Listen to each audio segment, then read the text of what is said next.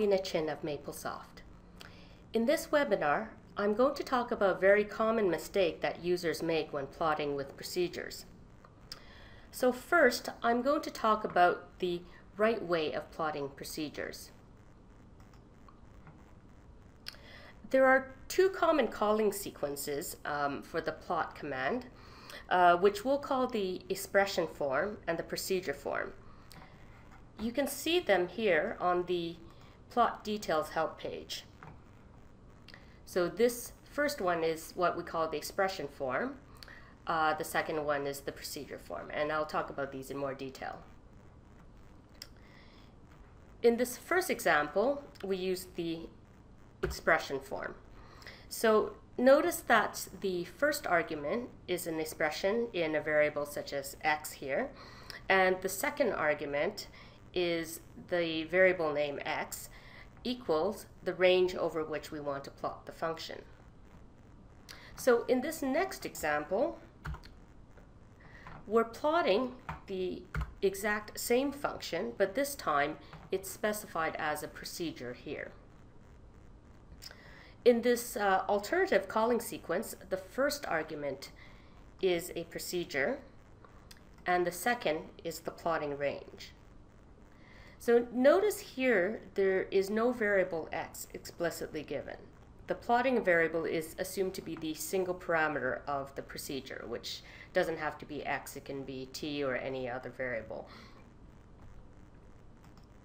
So these two examples here show how the two different calling sequences can be used to create the same plot.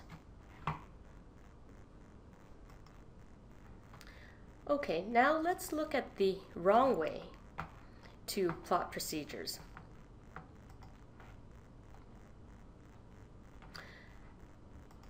Sometimes Maple users try to combine the expression and procedure form by doing the following. Here, we put in f of x to generate an expression, and then we use the expression form here. This does give the expected result. This is the plot we want. And the reason it gives the correct result is that f of x evaluates to x times sine x, which is the function we want plotted. However, this is not a good idea to use this approach, and I'll show you why in the next examples. So how can things go wrong? Here's a slightly more complicated example. This procedure G implements a function that is minus x for negative values of x and x squared for positive values, and it uses an if-else construct to do so. Now if you try to plot g of x, you're going to get an error.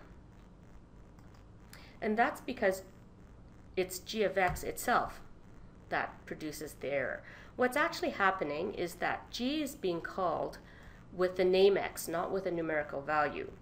And so this inequality fails, and we get the error.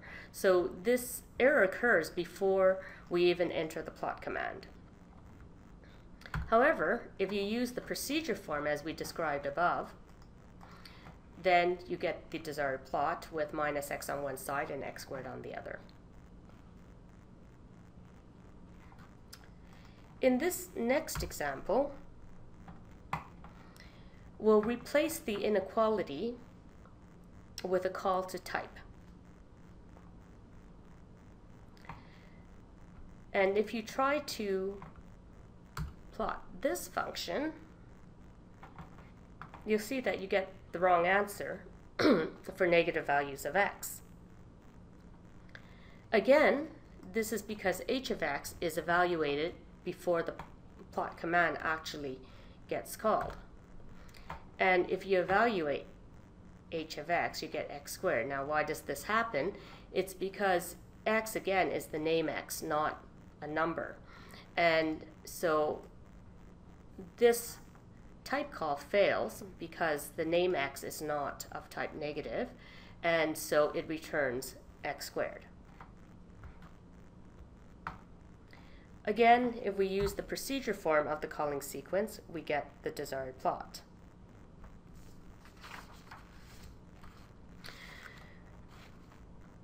But here, this situation is worse than the first situation here, because in this case, with g of x, you get an error.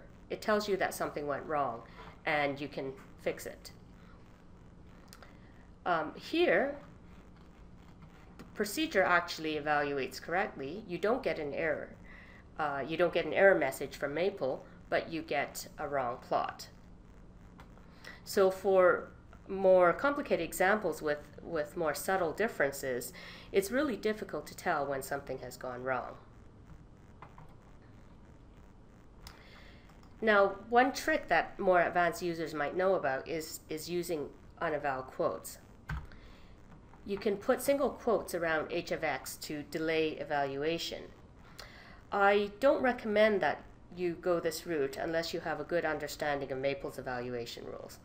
So the take-home message is that when you want to plot a procedure, just use the procedure form. That's the easiest thing to remember. And if you use the procedure form, you will always get the plot that you are expecting.